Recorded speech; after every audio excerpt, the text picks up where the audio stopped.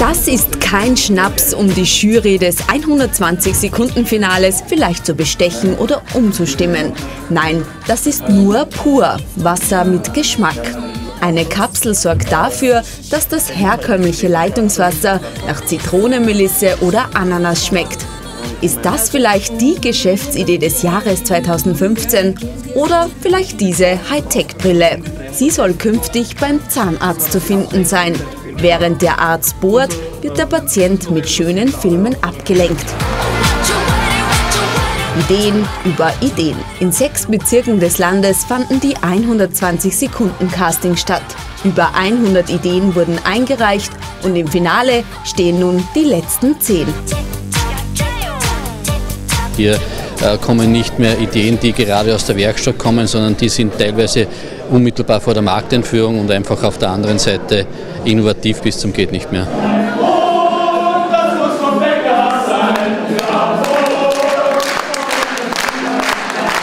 Wenn wir im Wettbewerb uns behaupten wollen und erfolgreich sein wollen, dann müssen wir einfach innovativer sein und intelligenter sein. Und so ein Wettbewerb, der zeigt wirklich, welche Ideen in unseren Leuten stecken, und da kann man sogar ein bisschen stolz sein. Regionalität und Nachhaltigkeit. Auf das wird bei den Erfindungen der Kandidaten Wert gelegt. Dieses Produkt kann man ohne schlechten Gewissen auch auf den Kompost werfen, denn es ist nicht Plastik, sondern Kartoffelstärke. Das ist scheinbar eine oberösterreichische Eigenart, dass man versucht, auch die Wertschöpfung in der Region zu lassen, dass man in der Region zusammenarbeitet, im Land, und das kommt uns natürlich sehr zugute, denn alles, was hier produziert wird, dieses Geld bleibt dann auch im Land. Viele dieser Ideen werden schon bald in den Regalen zu finden sein, unseren Alltag erleichtern. Gewinnen kann bekanntlich immer nur einer. Die Jury hat entschieden. Petra Haudum und Gerhard Fuchs haben tatsächlich die innovativste Idee des Landes.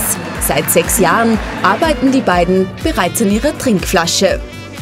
Ja, dieses Gerät kann Wasser mit natürlichem Geschmack versetzen. Das heißt, im oberen Bereich ist ein Schraubverschluss, wir nennen den Flavorizer, und der ist patentiert. Und wenn man eine Kapsel einlegt, dann wird das Wasser beim Rausschütten mit einem natürlichen Geschmack versetzt.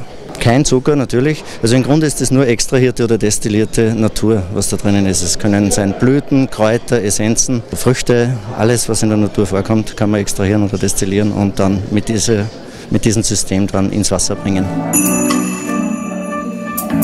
Es war uns sehr wichtig, auch ein nachhaltiges Produkt zu kreieren. Von daher haben wir uns entschieden für sehr hochwertige Materialien, die sehr langlebig sind und dadurch eben diesen Einwegmüll vermeiden. Und diese Kapsel wiegt nur 1 Gramm. Das heißt, wir können da das Volumen um bis zu -98% reduzieren. Das, was mich bei den beiden fasziniert hat, alles durchdacht, schon bestens vorbereitet und ready to go. Im Sommer sind sie da und ich halte ihnen die Daumen, weil ich glaube, dass das ein super Produkt ist und ein toller Erfolg wird.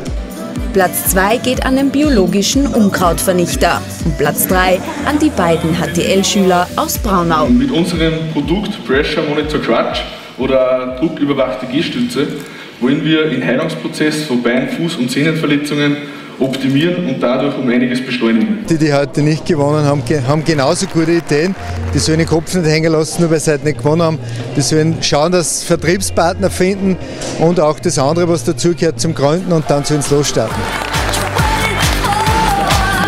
Ideen braucht das Land. Darum geht es auch im nächsten Jahr weiter mit 120 Sekunden, wenn sich die Bezirksrundschau erneut auf die Suche macht nach Tüftlern und Erfindern.